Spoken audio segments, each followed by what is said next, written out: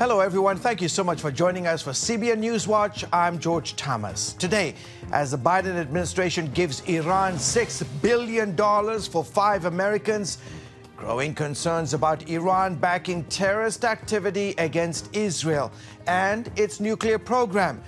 Will Israel actually launch a military strike? The first debate among Republican presidential candidates happens tonight, but without frontrunner Donald Trump. So how will his absence affect the rest of the field? Former ESPN anchor Sage Steele speaking out on protecting women's sports from a transgender agenda. And one of America's most well-known actors, Dennis Quaid, releasing a new record called Fallen, Gospel Record for Sinners. Those stories and much more today on NewsWatch. This is CBN NewsWatch. Hello, everyone. We begin, though, in the Middle East, where amid concerns over Iran's nuclear program, the recent deal between the United States and Iran to release U.S. citizens has been called the highest ransom ever paid for American hostages. As my colleague Julie Stahl reports from Jerusalem, in exchange for 5 American detainees, Iran will get $6 billion in frozen assets. Take a look. The U.S. State Department maintains those assets held in South Korea can only be used for humanitarian purposes, and Iran will still be held accountable for human rights abuses, funding terrorism, and destabilizing the region. Nothing about our overall approach to Iran has changed.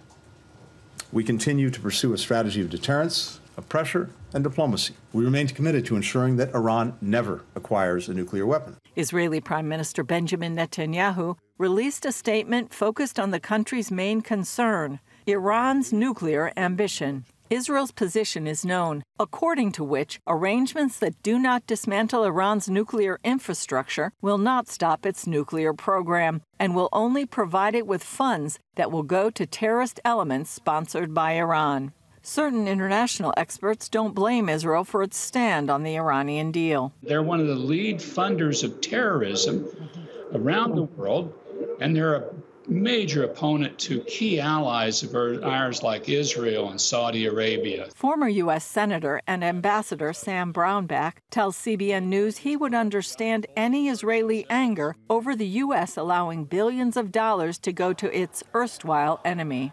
If I'm Israel, if I'm Saudi Arabia, I'm livid about this. And Israel's trying to limit Iran from getting a nuclear reactor and a nuclear weapon for obvious reasons, and this just helps fund those efforts. Richard Goldberg of the Foundation for the Defense of Democracies says the U.S. has clearly agreed to provide sanctions relief in return for almost nothing.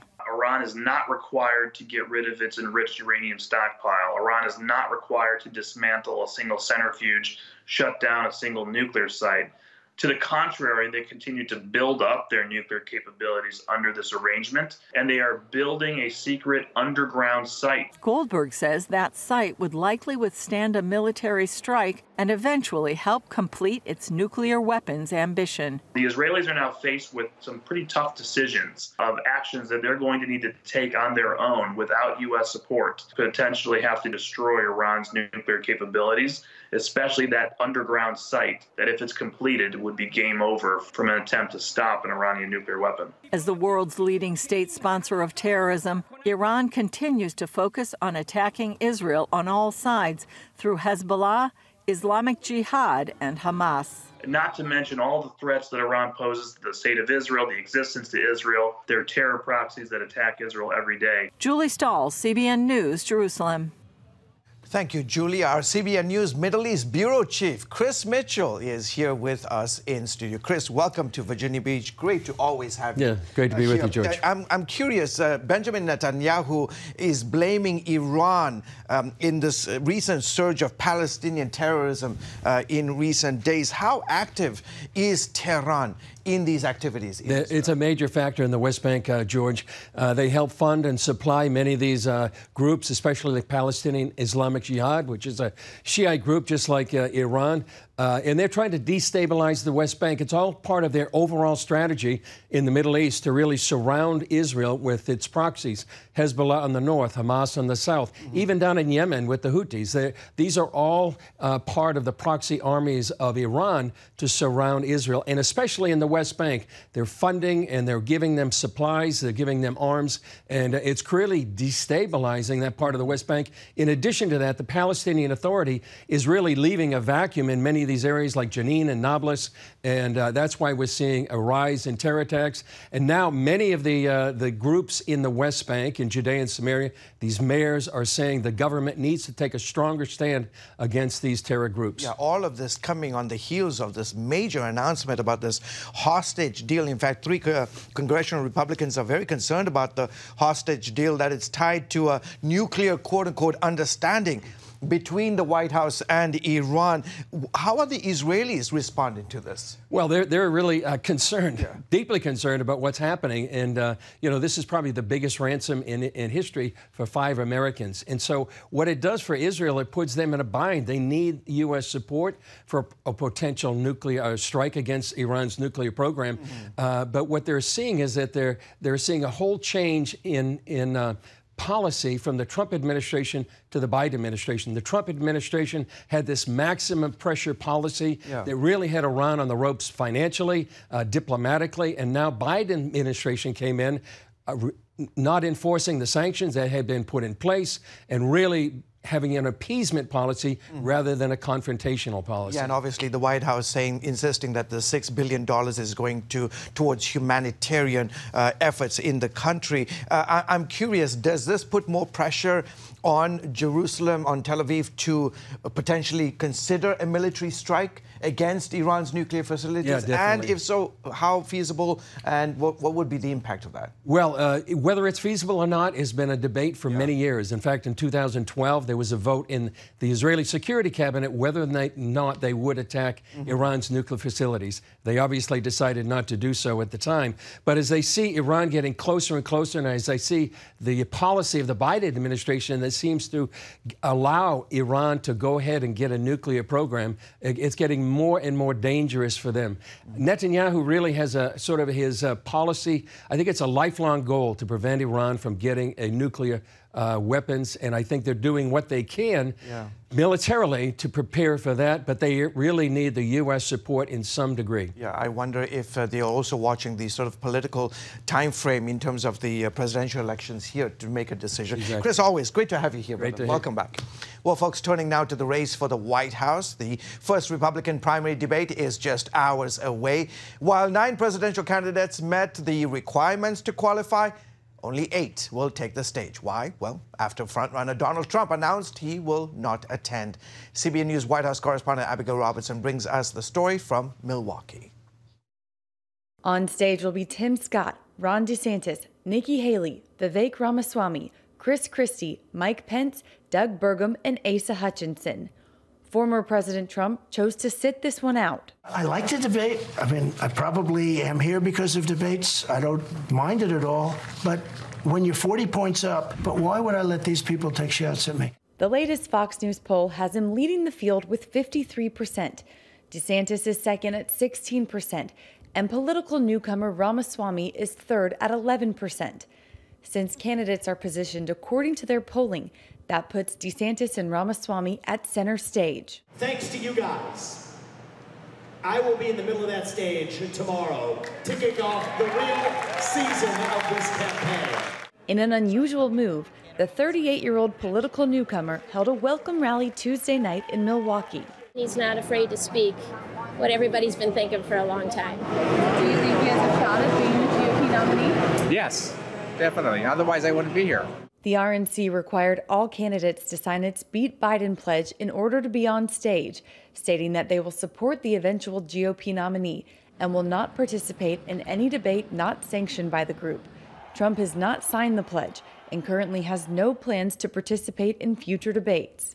Abigail Robertson, CBN News. Former President Trump will be making his views known as well. He recently did an interview with Tucker Carlson. And that discussion reportedly will be released tonight on X, formerly known as Twitter, around the same time as the debate. Coming up, a former ESPN anchor is speaking out about protecting women's sports from a transgender agenda. We'll hear what she says up next. Welcome back, folks. A free speech dispute between a veteran sportscaster and a major network. Disney-owned ESPN punished Sage Steele for an on-air criticism of company policy. Now she's parted ways with Disney and is free to speak her mind. As CBN's Brody Carter reports, she's standing up to protect women's sports from a transgender agenda. This case stems from Sage's 2021 comments on a popular podcast where she voiced her disapproval of Disney's COVID vaccination policy. In response, the company forced Sage to apologize and took away high-profile assignments. So she sued Disney for violating her constitutional rights. To me, it is dangerous to remain silent on this. Sage Steele has been a pioneer female journalist at ESPN for nearly 2 decades. I have been part of empowering women, starting with myself in this man's world since I was a little girl, having this dream of being a sportscaster, but on every level professionally with women. And I will never stop that. Recently, Steele and ESPN mutually agreed to part ways. Steele writing on Instagram, quote, "Having successfully settled my case with ESPN, Disney, I have decided to leave so I can exercise my First Amendment rights more freely. I am grateful for so many wonderful experiences over the past 16 years, and am excited for the next chapter." This is not new, that men and women are different, and physiologically, men are stronger than women. And that's just how it is. And that's okay. God made us differently in many beautiful ways. During a recent interview with CBN, Sage announced she's using her platform to protect women's sports. Transgender women, biological men, do not belong competing in sports with women. Period. To me, there's no black and white about this. It's actually ridiculous, in my opinion, that we're even having this conversation in our society today. Numbers from a Gallup poll show almost 70% of people agree that transgender athletes should only be allowed to compete on sports teams that corresponds with the sex they were assigned at birth. It also shows that more Americans consider changing one's gender to be morally wrong, which is up 4% since 2021. I understand the fear. I understand it because of what comes when you speak out. I am the poster child for what happens when you are true to yourself at times. And you know what? I'm okay with it now. Steele defended ESPN colleague Sam Ponder over bigotry claims when she tweeted it was unfair to ask young girls to compete against athletes who were male at birth. All these other women who are choosing to not use their platform for this, okay, I can't control that. And they all have that decision to make. I can control what I choose to do with my platform. And I'm telling you, this is a hill I'm willing to die on. I do find it fascinating that it's only going one direction. It's biological men wanting to play sports with biological women. Why aren't biological women trying to go play sports with biological men? Why isn't it going the other way? Why? Well, because they can't. For the most part, we can't. And that's okay. Steele ended the interview saying sports is what brings people together, that while there's definitely a place for transgender biological male athletes, it's not in the arena with females. Brody Carter, CBN News. Still ahead, he is one of the most recognized actors in America, with a career going back to the 1970s. Now, Dennis Quaid has released a new gospel album, and our Ephraim Graham talked with him about his music and his new film. We'll bring you their conversation right after this. Welcome back to CBN NewsWatch. Actor Dennis Quaid, he is known for a long roster of films, including The Parent Trap, I Can Only Imagine, and On a Wing and a Prayer. Now Quaid is flexing his music muscle with a new gospel album. It's called Fallen, a gospel record for sinners. Ephraim Graham sat down with Quaid to talk about his album and his role in a new film. You seen this? Major League Trials. You're going to paralyze him. I don't need you filling him full of false hope. He's my son. Dennis Quaid plays father and preacher James Hill in his newest film, The Hill. Ricky, baseball had to end eventually. Time to figure out what you're going to do with the rest of your life. So is this a story of faith, love, and second chances? Yes, it is. Seems to be a theme in my life, and sometimes third and fourth and fifth. I'm on my way up to heaven, so I can't be staying long. And it's a second chances story worth singing about in Quaid's new album. The album is called Fallen. Yes. A gospel record for sinners. Yes. Fallen, a gospel record for sinners. What gives birth to A gospel record for sinners, because I guess I wanted to have the widest possible audience I could have. Because we all. That's me first with that. So many of us, out there that feel disconnected. You get out of church, or maybe you never experienced it. You feel disconnected from their faith and that voice inside them. It's always accessible, and it's always there, no matter what you may have done, what or where you are in life. There's always a way back home. Yeah. You grew up in the Baptist church in Houston. Yeah. So since this is a return, if you will, what drew you back? My story is I grew up in the Baptist church, First Baptist Church of Bel Air. That's where I was in Houston, Texas. That's where I was baptized. I was 9 years old, and we went to Sunday school, and I'd sit in the pews for the service, where you can't see everybody's head. And I love the songs. I think I started to get disillusioned with church. I at around 12, 13 years old. Oh, wow, that young. It's teenage. Teenagers noticing the hypocrisy of the world. My parents divorced as well. And I started to look elsewhere, of course. This is back in the 60s and 70s. And I was a seeker. I went, and to fill that hole that is left, that everybody has and tries to fill with so many things, whether it be, it was with accomplishments, it was with sex or drugs or rock and roll or whatever it is, that I wanted to do it my way, I guess. And wound up getting involved with cocaine. Eventually, even though things looked fine on the outside, they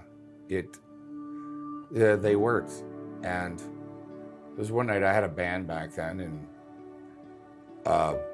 we had a concert at the Palace Theater in Hollywood, and we got a record deal that night. And the band split up that night too, because of me. I was just a mess. Wow. And I went home, and I had one of those white light experiences. I had spent so many nights screaming at God or begging God or whatever, just to get some sleep before the next day, or to take this away from me. And I just saw myself either dead in 5 years or in jail or losing everything that I had. And so I checked myself into rehab the next day. That's when I read the Bible again, cover to cover. I'd read it when I was 19, but I read it cover to cover. But what really struck me were the red words of Jesus. And that was the beginning of having a personal relationship with God and a personal Savior. I'd never gotten that before, what that was. My mother had told me, but I didn't really know. And I'm not saying it happened all at once. It's been a relationship that is definitely real. It's sometimes stumbling on my part, but it's still there, and it's been the rock of my life. And it's the joy of my life. I'm on my way to heaven. I'm on my way. It's a spiritual journey, is what this record is. Yes. Would you like to come along? Come along. Come along, friend.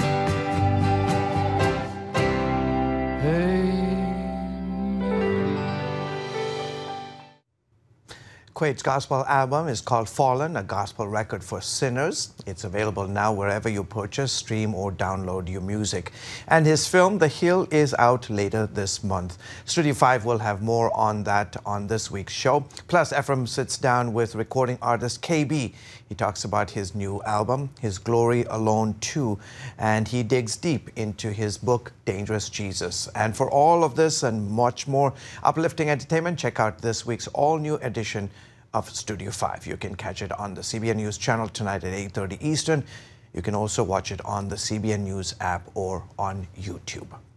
Coming up, a dangerous rescue attempt in Pakistan as 6 children and 2 adults were trapped in a cable car over 1,100 feet above the ground. We'll show you what happened when we come back. Your news channel, your shows, the stories you care about. Anytime you want, anywhere you want. Download the CBN News app today. A daring rescue in Pakistan as military commandos brought down 8 people who are trapped in a disabled cable car dangling high above a valley. The commandos returning them safely to the ground Tuesday after a daring and delicate operation. 6 children between 11 and 15 years old and 2 adults were in a gondola for a trip to school when a cable snapped, bringing the car to a halt over 1,100 feet above a remote mountainous landscape. It took 6 hours for a helicopter to get there, but the copter couldn't fly after sunset. So rescuers, get this, eventually tried a risky operation using the remaining cable holding the car up. And they approached the car with an improvised chairlift. And slowly, all 8 people were brought down. The drama, as you can imagine, transfixing the country for hours as Pakistanis crowded around the television in offices, shops, restaurants, and hospitals. Wow, it truly was an incredible rescue operation. Folks, that's it for this week's edition, today's edition of CBN News Watch. Remember, you can find more of our news programs on the CBN News Channel anytime or online with cbnnews.com. Also, tell us what you think about the stories you've seen by emailing newswatch@cbn.com. From all of us here from the headquarters of the Christian Broadcasting Network, goodbye and God bless.